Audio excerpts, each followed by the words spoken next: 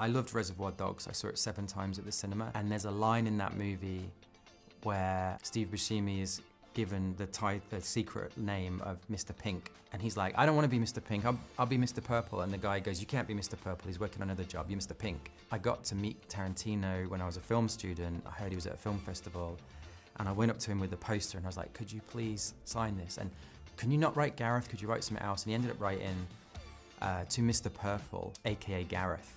And so I was officially Mr. Purple who was working on the other job, and so that's one of my proudest things at home. That's the coolest story I've ever heard. That's amazing. Canonically, you're Mr. Purple. Yeah, it's canon.